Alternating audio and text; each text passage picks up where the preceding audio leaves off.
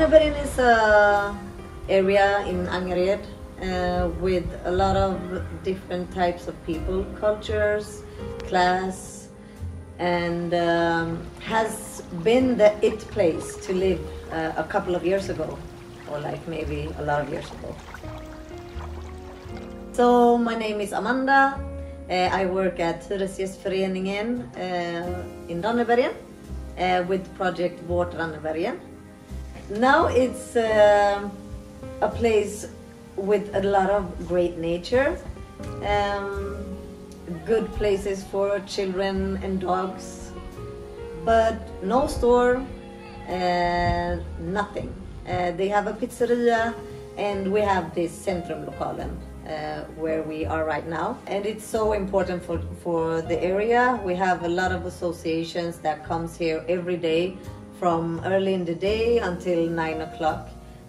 Mothers, children, all kinds of people. So it's very important because this is the only open space, open shared space that we have here in Rannebergen.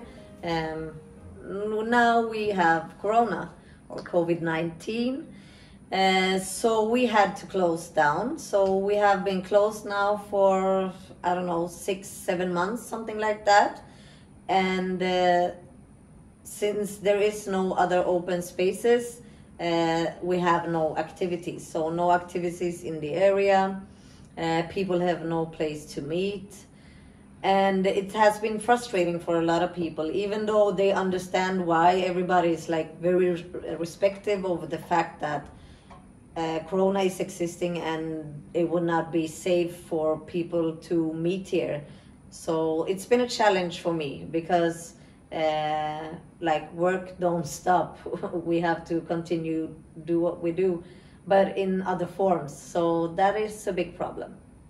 It's been struggling to, not everybody knows how to connect, how to, they don't know, some of them maybe not have the tools, some don't know how to use the tools. And this is something that we think that everybody is so connected, but that's not what's going on in a lot of areas.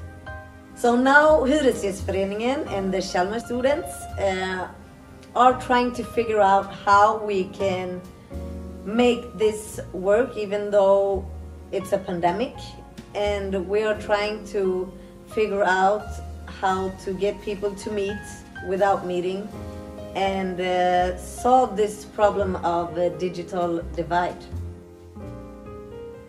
What drives me is just to meet people, and there is nothing that's gonna happen by itself. You always have to put in like your soul, and you really need to focus on what you believe would make a difference. And if you can get more people to get involved, it's even better, because when we are more, it's always gonna work out even faster and better, and it can also turn out to something totally new or just motivate people.